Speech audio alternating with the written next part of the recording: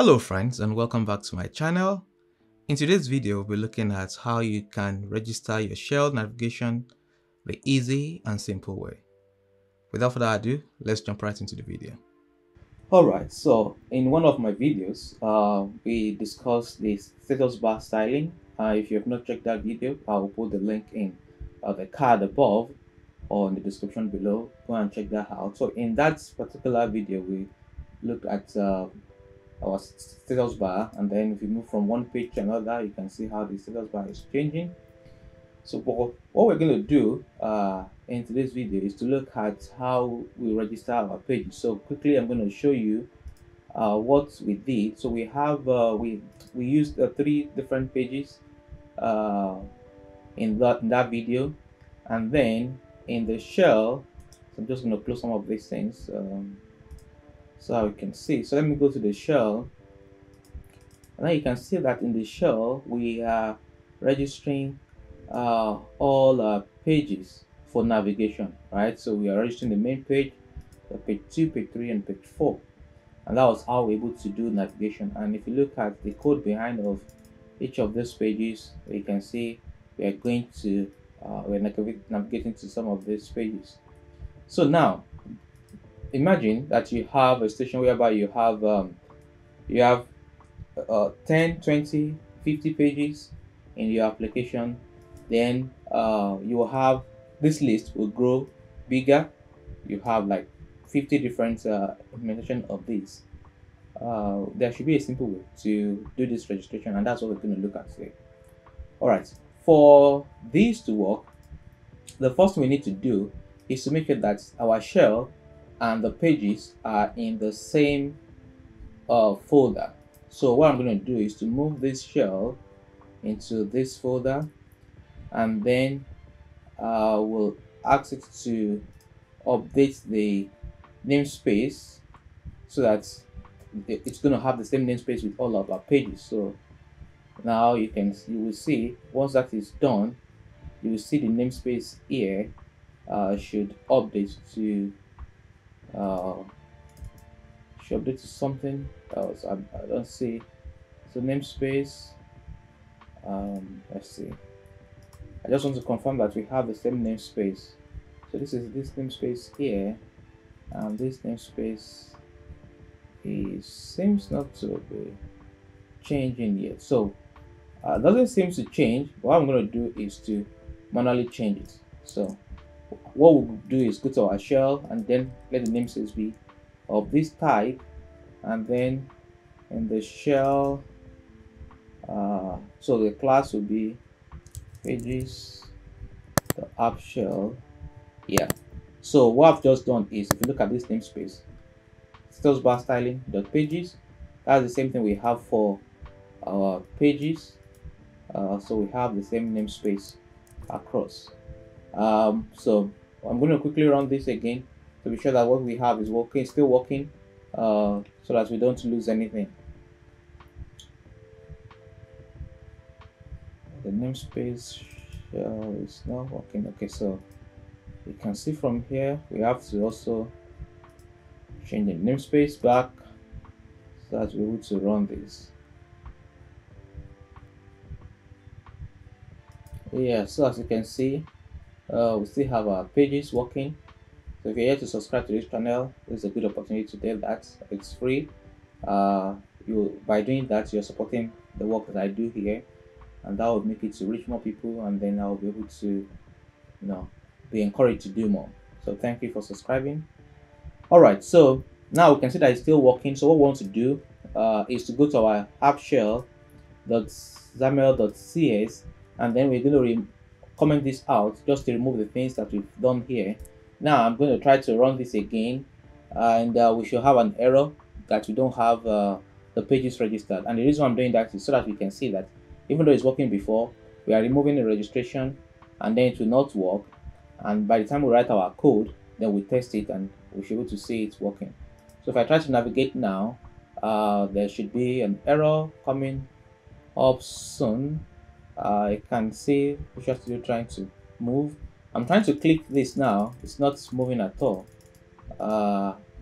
It probably means that It's supposed to be showing me the error, but it's not showing. But as you can see, as I click, the more I click, it's not responding. So I'm just going to stop it right here. If I look at the outputs, there should be something there, but nothing. However, let's just go straight to what we need to do. So what we'll just do is, let's find so inside this common folder now, we have a folder. I'm just going to put this randomly somewhere. You can organize things, when you're dealing with working with a production app. I'm going to quickly add a class here, and then I'm going to call the class route registrar or routes registrar, like this. You can name it anything that you want. I just feel like it deals with routes and then some more like a registrar. So this is going to be, I'm going to make this a public static class, and right in this class I'm going to have an extension method. So I'm going to have a public static void, let's call it register routes. Because it's going to be an extension method, what we're going to do is going to say this, we're going to pass in a shell, and then let's give it the name shell. So whatever shell is calling this method, is extending. We are using this method to extend that particular shell.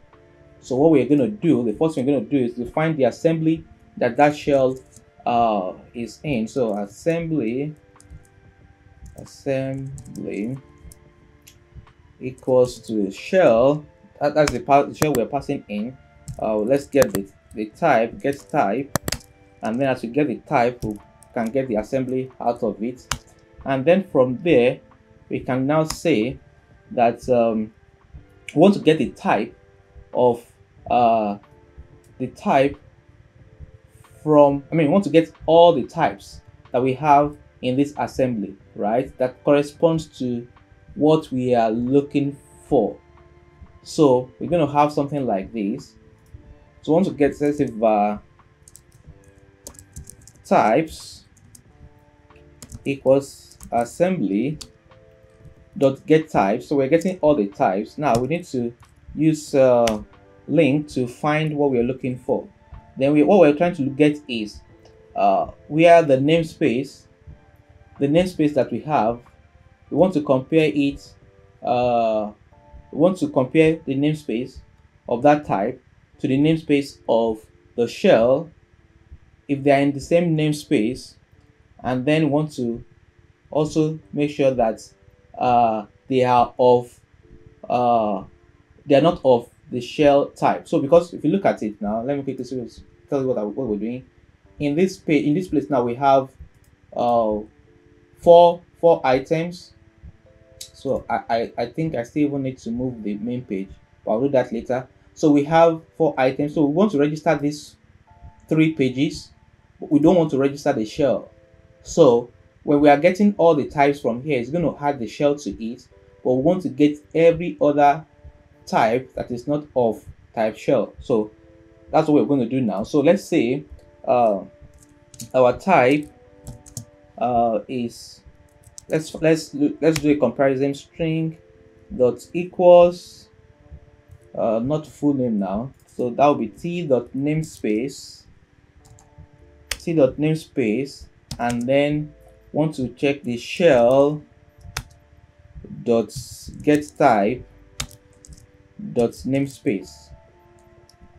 So want to compare that, and then want to use the ordinal comparison. So we just say string comparison dot ordinal. Let me bring this. Yeah, it's going to be ordinal. So if you look at the ordinal now, let me make it to use the ordinal. So let's just leave it as this, and then we have this case now. Let me see if my, all right, so I'm going to close that.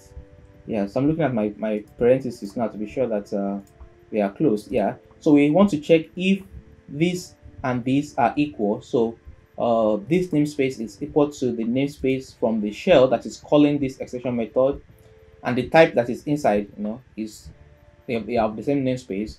And now we'll also now want to check. Let me go. Let me bring this to the. So let me just from here. I'm going to say and. So right underneath the next line, I want to add just so we have the same. So let me just bring that in here. Pardon my typing. Yeah. So I can also and we want to say t is not equal to shell dot get type. So now this is giving us all this, and now we want to pass that to either a list or to array. So I'm going to use an array here. So let me quickly show you what we've done again.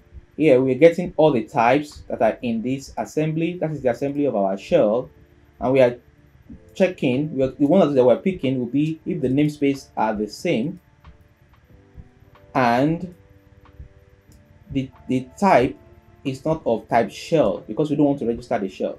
So once we have this, now this is going to give us an array. Can you say the type of types? And what we need to now do is to register all these types. So what we then do now is just say for each type in types, we want to say routing, just like what we used to do, dot register routes, and then we say what is the route